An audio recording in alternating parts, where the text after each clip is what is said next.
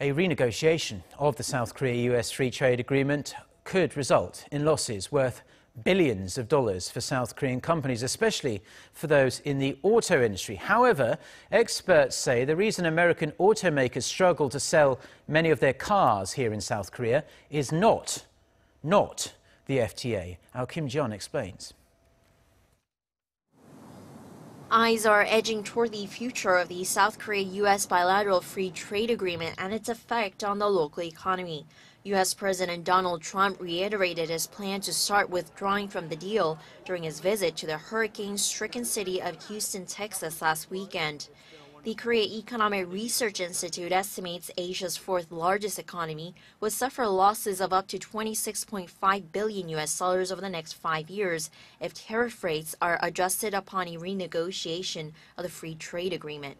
The automobile, machinery, and steel industries would face the biggest blows, with around 90,000 job losses expected in Korea's auto industry alone.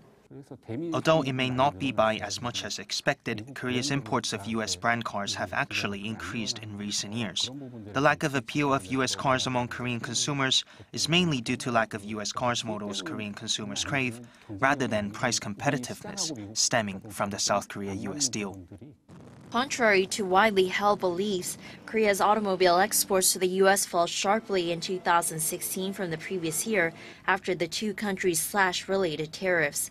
The Korea International Trade Association says the country's car exports to the U.S. tumbled by 9.5% last year to around 965,000 units. Under the terms of their free trade deal, Korea and the U.S. cut tariffs on automobiles from 2.5% to 0% at the start of last year. Ji-yeon, Arirang News.